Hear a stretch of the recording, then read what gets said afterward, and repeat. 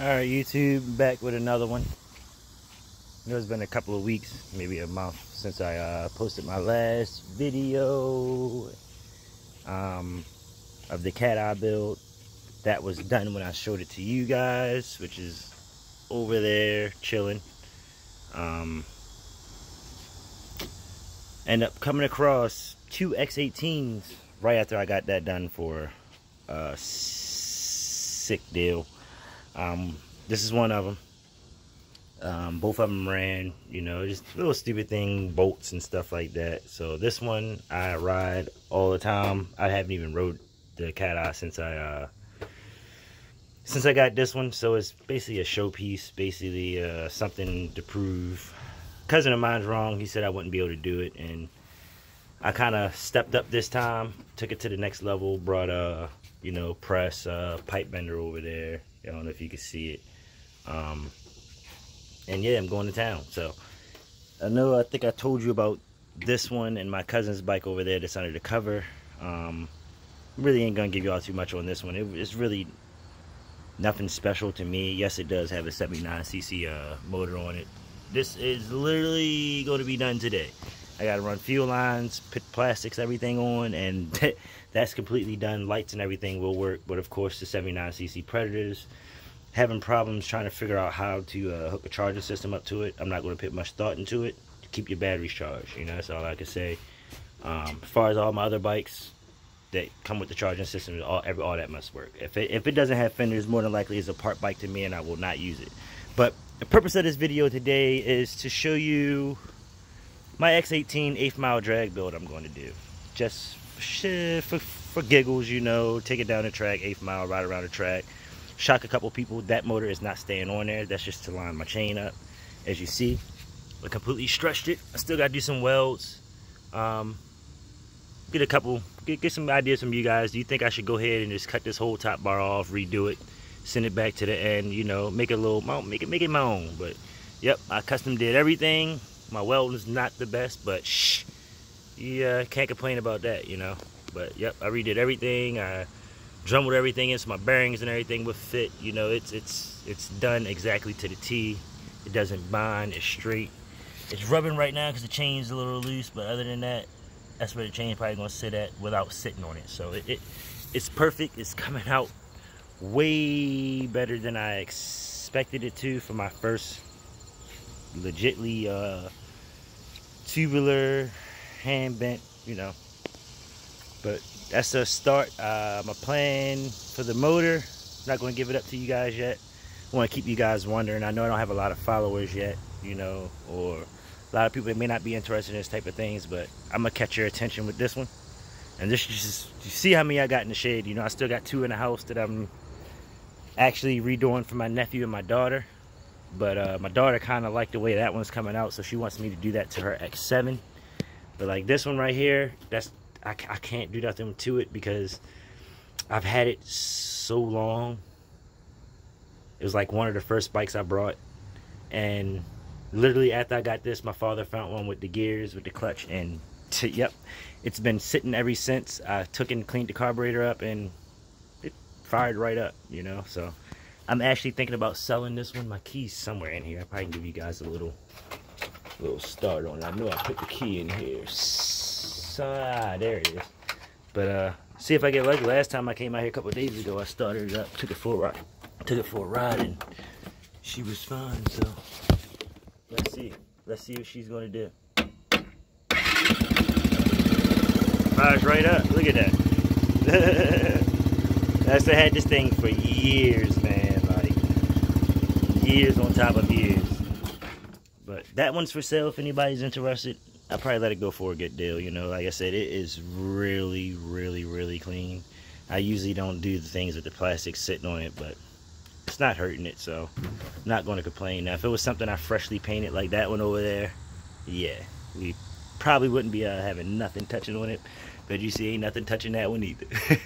These I got a cover on it, but that's not what this video is for. I'll pull all my bikes out one day and give you guys a good tour of everything I got going on. But yep, this is it. Just know it would not be a motor like that going on here. It's probably going to be something 250cc or higher, because like I said, it is going to be a just an 1/8 mile fun drag build. May take it down to the car meets down the street on Thursdays, right down the street from me, and you know, try to get some guys to ride with, get some guys who may be interested in me doing some work for them and things. Like I said, this is stuff that I've been doing since I was a kid, and I never really thought about putting it on YouTube or even trying to get known off of it, because I enjoy doing it. I never think about picking up a camera. Even with this build, I should have showed y'all when it would look like that, you know. Should have took it up, gave y'all a video of how it looked, what it started out with. Of course, the plastics are all right there. Everything's different. All that's getting, you know, fiberglass resin on it, all that. Everything's getting done. So once that one gets done, this one, I probably only extend the swing arm just to make it fit. I don't think I must name it, but this one right here is going to be more of my everyday rider, turns, everything. Like the way it looked, fresh paint, upgraded muffler, you know, motor, bells and whistles. This right here, oh, she's gonna be a beast. So that's why I started this one first. Like I said, I do have 2 more in the house that I actually one I actually went over and did all the paint, repainted the frame, you know, like detailed to the T, factory looking. Took the motor apart, made sure everything was good with the motor, all that good stuff, oil change. Like I said, I got that one for a good deal, and probably God really didn't want to sell it to me for what it was, but he couldn't show me that it ran when I was down there, so I got it for a deal, and I got it home. And of course, I had to do a little bit of work, clean the carburetor. Everything was all clogged up from, of course, sitting in somebody's basement for 10 years. You know, what do you expect leaving gas in it? So, yeah, this is what it is so far. Probably another 2 to 3 weeks. I'm gonna find a date that I'm gonna find a day. I don't know if it's gonna be on the weekend or Saturdays that I'm gonna drop at least 1 video every, I'm gonna say 3 weeks to a month. You know, I'll be keeping you guys posted some type of way. Little updates, little stupid things I'm doing around the shop, cleaning up, and you know, maybe even give you a little tour of the shed of how I got that thing set up. You know, it's eventually, once I finally get it done, you know, it's AC'd and all, so I sit in there all day, drink my brew, and try to come up with master plans for myself. You know, this is just something I'm doing. Yeah, I haven't showed y'all the drift trike that I started yet. Just save that for a little while. Keep y'all, get y'all attentions first. I said I do got parts bikes. I still got a cat eye sitting here. I was eventually going to take this cat eye frame, fit the 212 on it, but as though I did the 79 on that. I already have everything cut to where I wanted it. I was going to do it on this frame to make it way cleaner, because honestly, the cat eye frame, it's not as clean, you know. Like little certain spots when I brought the new shop, it didn't line up, so I had to cut, and it drove me crazy. But like I said, I got that bike over, that cat eye over there for a 49cc motor that ran. Had the seat. All I needed was for parts, cut it up, pieces of metal that I may need. Those 2 back there, they're just frames, a few little parts here and there. One of them got a motor on it, 49cc with the CVT on it, but I don't mess with that stuff. You know, I get them, I pull all that mess off. First I was doing the Harbor Freight engines, which I still have a 212 Harbor Freight that I'm building for the cat eye. But you know, I'm enjoying these X18s, X19s, just because the frame looked better, look more like a real bike. Seems like it's more I can do to it with less headache of having to literally custom everything. Everything on that cat eye is custom, and pretty much everything's on this going to be custom too. But there's really not much you need to do to them. You know what I mean? Make stronger motor mounts for the motor I'm putting on there. You know, the swing arms coming out good, finished welding it, nothing crazy. You know, still haven't decided what colors I want to go with. My cousin there already took the pink. I wanted to do a breast cancer awareness build for a few family members of mine. I think it'd be pretty cool to see something going down the track saying F cancer, you know. It means a lot to everybody, and that's really what this one is for. He said he's selling his once I get it done, that pink and pink one right there. The purple was not for his bike. His is the green, of course, the X1, you know. Y'all guys, some of you guys know these bikes, but those fenders are for here. I was having to be messing around. I seen the pink and the purple one there, and I was like, man, I should do the pink and the purple, pink frame, purple fenders, everything else, airbrush on the fenders, F cancer, you know. Get a few of my family members to sign it and just send it. Go down the track and try to, you know, break records with this little thing. You know, a lot of people telling me I can't do it. That don't do nothing but feed to the fire, honestly. You know, a lot of people told me it's things I couldn't do, and I've proved them wrong. Cat out, you ain't gonna be able to get the chain to stay on it because it's stressed so much. Well, I never had a chain popped off of me yet, and it does about 55. So, yep, I could care less what anybody say. You tell me I can't do it, I'm gonna build it. I'm gonna make sure it's built to the T, perfect, and I'm gonna make you want one. As simple as that.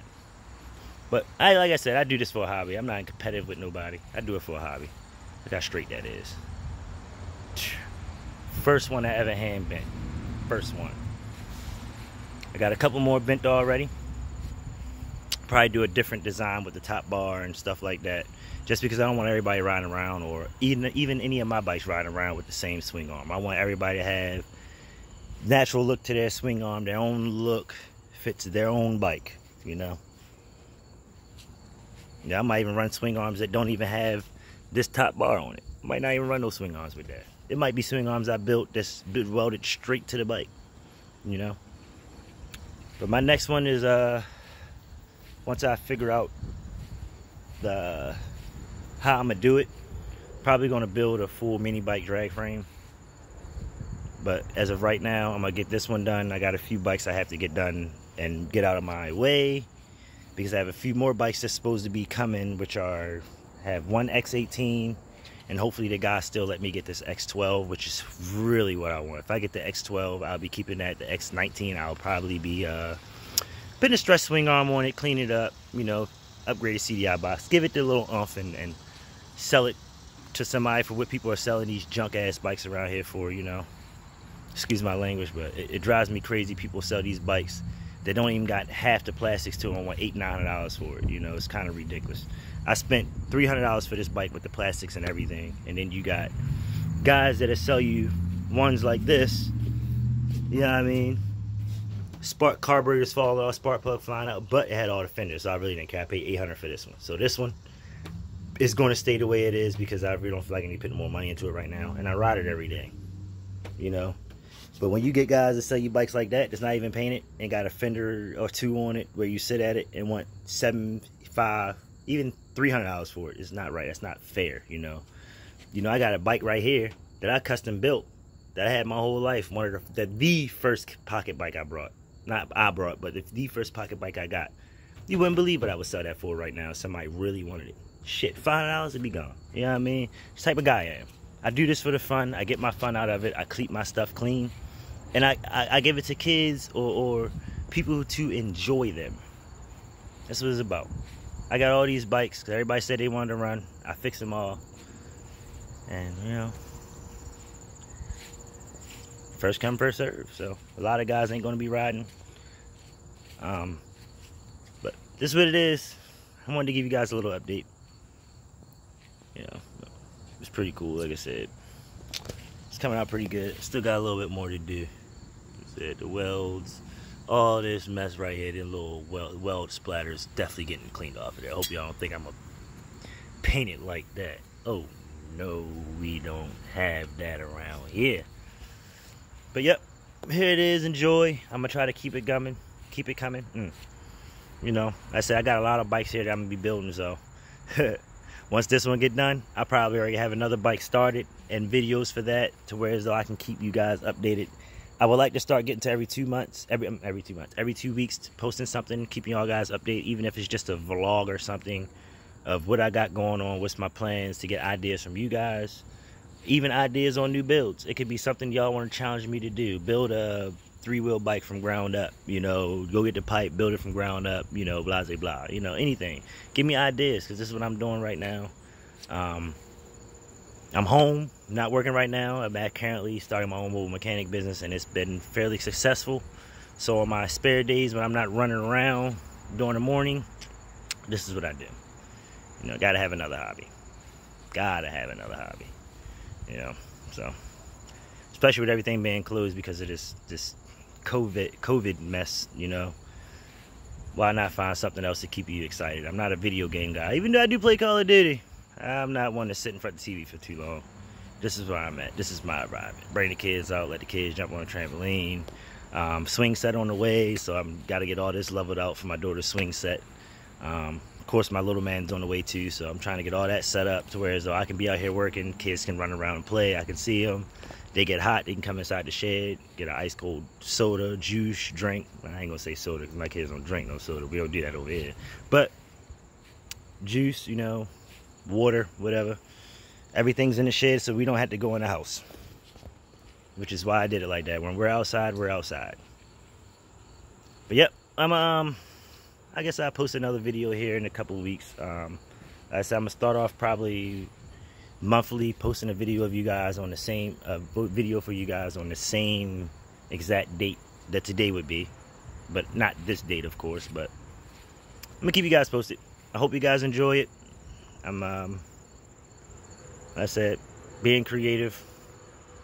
Had a lot of people hit me up like, man, Tay, I didn't know you could even do things like that, man. You know, you got a bright mind. I was like, I never had the money to blow it on investing in myself. And like I said, I've been saving every penny. I've been blessed to have real good jobs and everything. So I was able to save some money and be able to invest and buy welders and pipe benders and presses and all this crazy mess to make things like this happen. So I'm gonna keep them coming, guys, man. I really like if you guys would smash the like and share, whatever button, you know. Show people these bills, man. You never know. They might got some bikes just sitting in the basement. Like, man, I wonder if you buy it. I will buy it. Just, you know, shoot me a message. Any questions? Y'all want something, you know, another swing arm built or something, you know, anything, you know. Let me know. I'll make it happen. I get the metal for a real good deal, so I probably could beat, I'm pretty sure I'm going to beat Pocket Bikes Unlimited site, even though they don't sell them no more. Yep, so hope you guys enjoy, man. I'm putting my all in this one. So smash that subscribe button because I'm going to keep them coming. Like it, share it, tell your friends, everything. Because if you think the Cat Owl is a nice bike, wait till you see this one. I promise you that one. It's going to be different from any pocket bike you ever seen.